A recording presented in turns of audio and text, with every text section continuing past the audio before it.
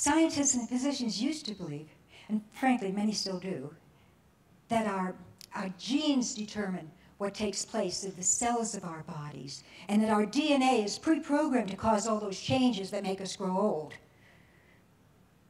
Well, now, scientists in cell biology are finding that human consciousness plays a very important role in what takes place in the cells of our bodies, and that each new experience we have triggers genetic changes in our cells.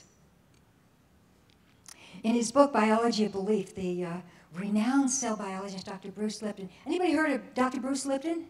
Oh, quite a few. Okay, yeah.